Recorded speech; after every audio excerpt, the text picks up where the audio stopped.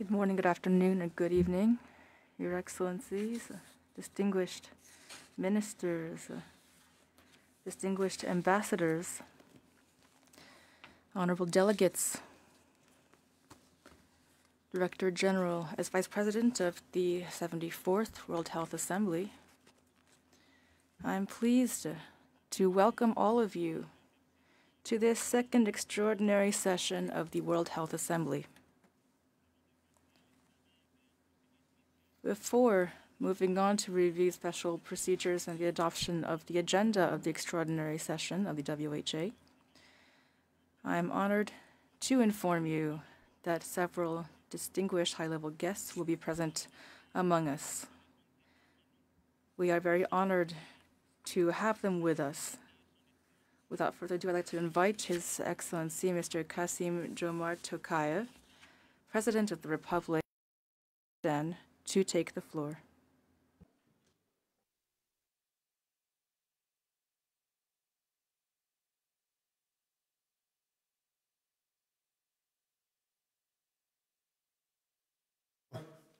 Ghebreyesus, Your Excellencies, ladies and gentlemen, it's my pleasure to join you all for the opening of this special session of the World Health Assembly.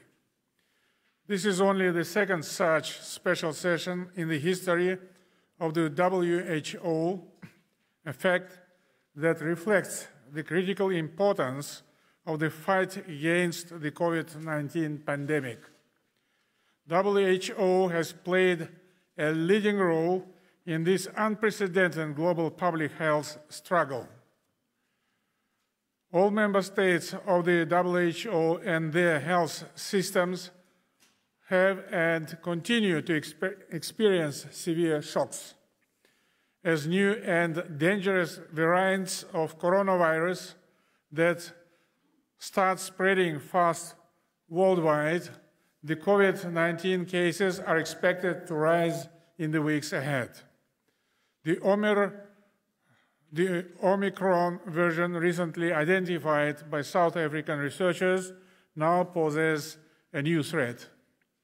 Unfortunately, the corona saga has highlighted many shortcomings in international cooperation.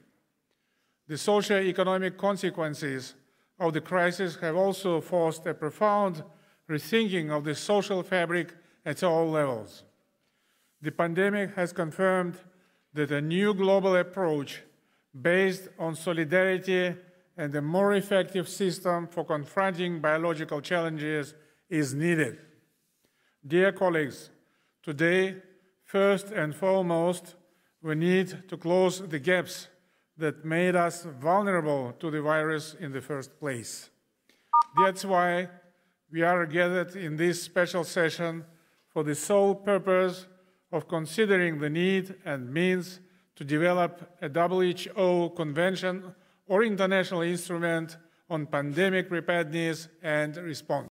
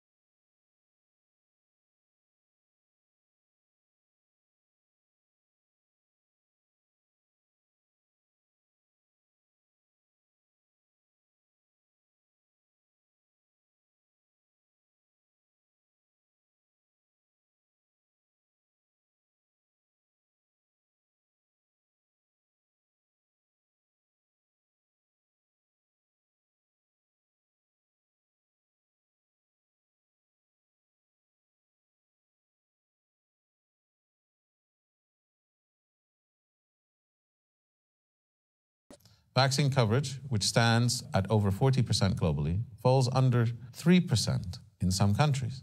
And with around 1 billion idle doses in other nations, millions of avoidable deaths are likely to occur. We can solve this challenge and others if only we muster the political will to once again look outwards. It is our hope that the nations of the world will join forces and heed the lessons of this crisis in pursuit of a united front that serves the moral imperative of protecting present and future generations from the scourge of pandemics. Thank you very much.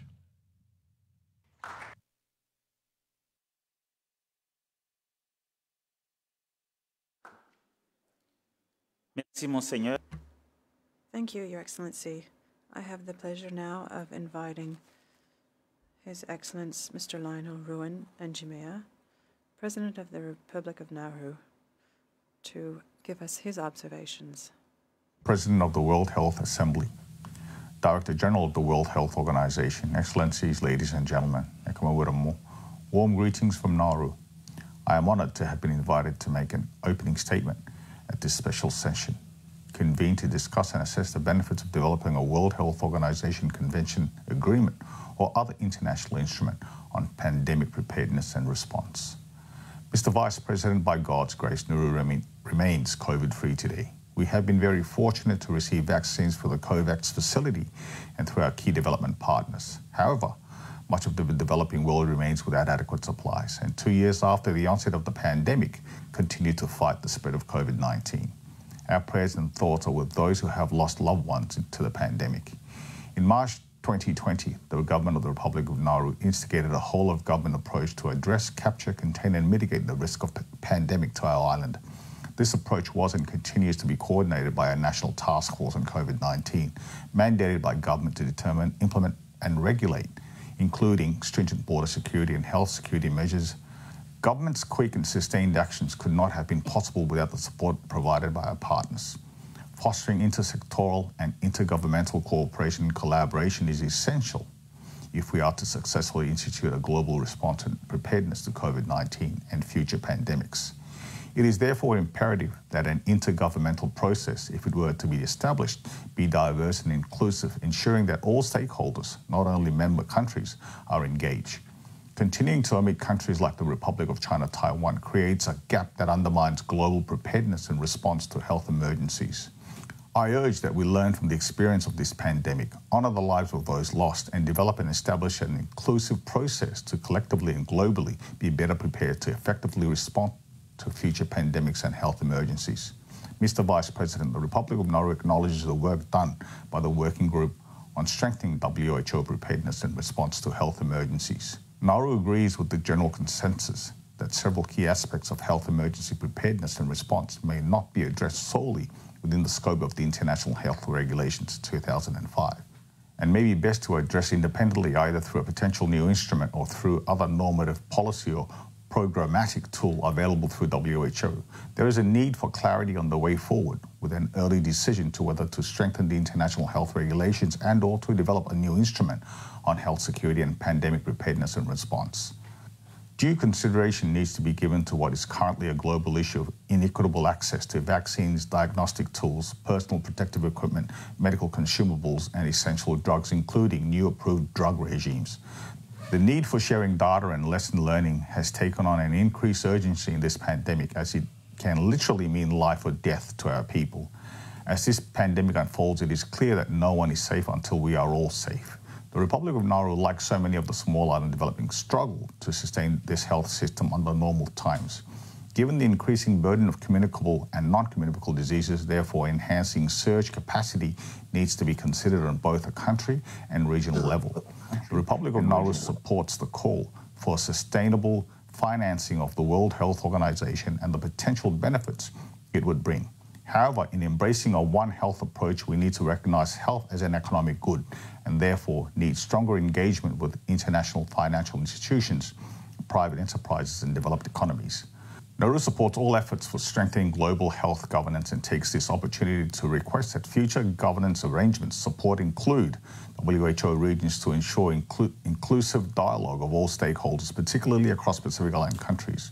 We further note that there is an immediate need to ensure that the special interests of island nations are adequately considered, particularly to ensure equity access to low middle income member states. Mr. Vice President, leaving no one behind is a global responsibility. Only through unity and inclusiveness can the global community triumph over this pandemic and future health emergencies, ensuring that no one is indeed left behind. Dubakar, I thank you.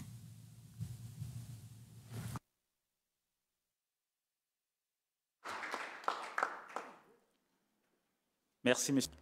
Thank you, Mr. President. I have the pleasure now of inviting His Excellence, Mr. Charles Michel, President of the European Council, to address the Assembly. Thank you. Thank you. Ladies and gentlemen, dear friends, first, I'd like to congratulate you for your courage and for your ambition in organizing this special session of the World Health Assembly. This is only the second time in the history of the World Health Organization that an extraordinary session takes place. Dear friends, today, I hope we will make history. The situation in the world demands it. As we speak, the world faces yet another wave of COVID-19, a clear reminder of our duty to our citizens and to each other. Our collective responsibility to never let another pandemic find us unprepared, uncoordinated, or working in isolation from one another. The outcome of this session and your decisions today are vital to how we will cooperate in the future, how we will prevent, prepare for, detect, and respond to health threats in the future. As you know, I've been a strong advocate for an international treaty or legally binding instrument on pandemic preparedness. We need an incremental change in our global health architecture. I want to warmly and sincerely thank you, Dr. Tedros, for our excellent cooperation and the many leaders and countries that have joined us. All of us, political leaders and leaders of international organizations, must be at the forefront of these global efforts. We must show the world that we can cooperate, build bridges, and find joint solutions. There is no silver bullet, no single way out, and there are no easy solutions in managing the massive challenges of global health threats. But we have already shown that when we do work together, human ingenuity knows no bounds. Developing vaccines in just 10 months is a perfect example, nothing short of a miracle. And now it's time for you, the World Health Assembly, to provide the legal framework for these sustainable solutions. We must guarantee that if another pandemic strikes, we have the vaccines we need along with all other countermeasures. And just as crucially, we must ensure equitable access to these countermeasures. We simply cannot allow the same inequality we have seen and continue to see to repeat itself in future pandemics. That's why we must act One Health. We have a unique opportunity to go to the heart of prevention, and I'm referring to One Health. This is not just a concept. We must translate it into concrete action and tangible instruments. Scientists expect that 70% of future pandemics will stem from zoonotic diseases. So we must better understand the links between human, animal, and environmental health. The One Health approach is not a luxury, it's a must-have for future global health. Ladies and gentlemen, dear friends, thank you again for your dedication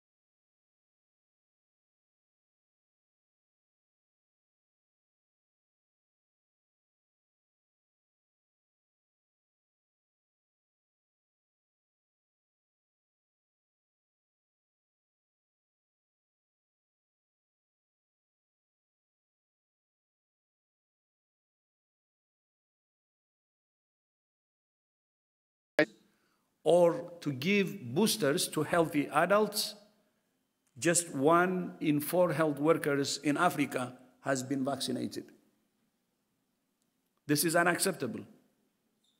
With emerging evidence of some waning vaccine immunity against infection, it's clear that in future countries will need tailored booster strategies. WHO's position remains that health workers, older people, and other at-risk groups must be vaccinated first in all countries before those at low risk of serious disease and before boosters are given to already vaccinated healthy adults. There is no doubt that vaccines have saved many lives and helped to quell the pandemic in many countries.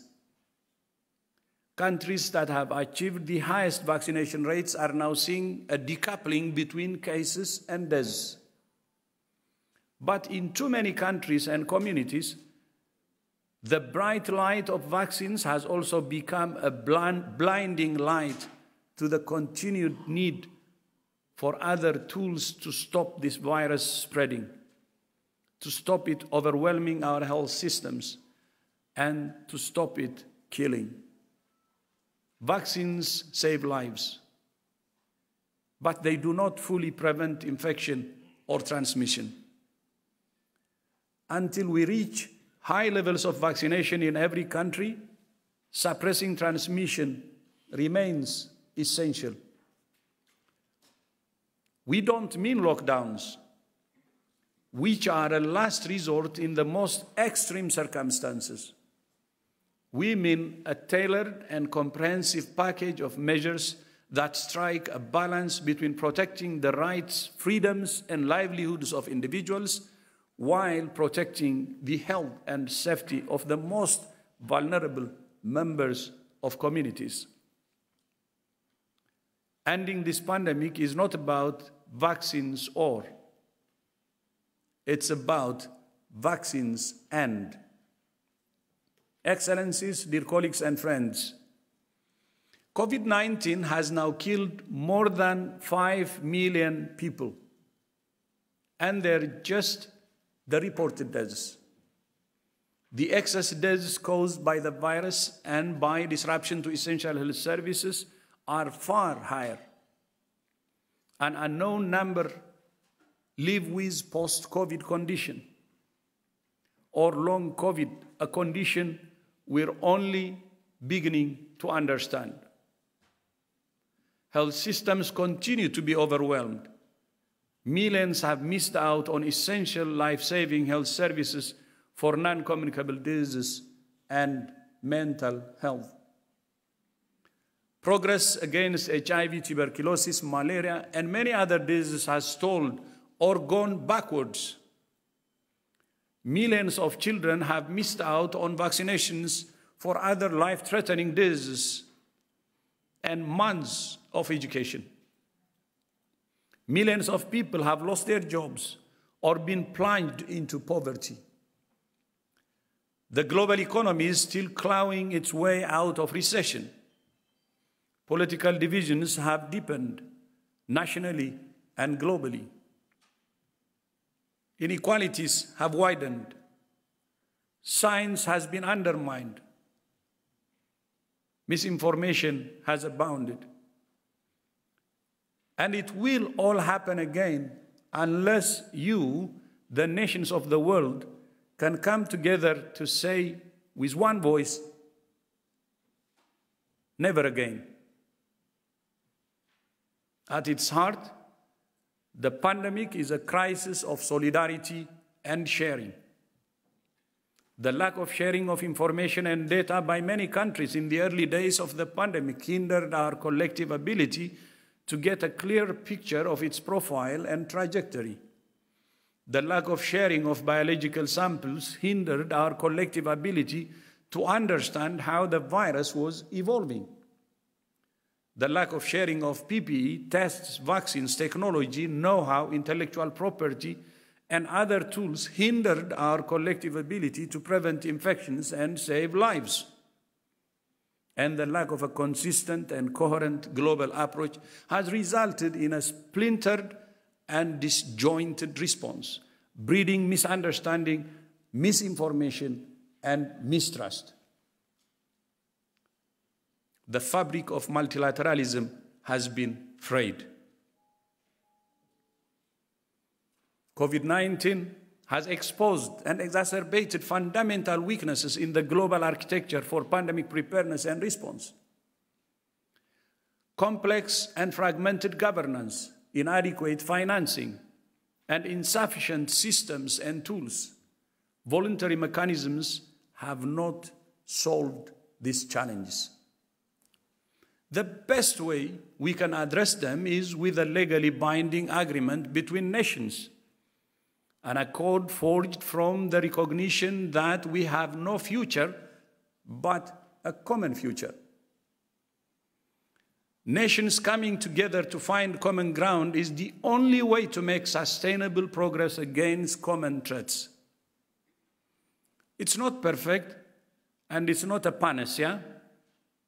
It takes compromise.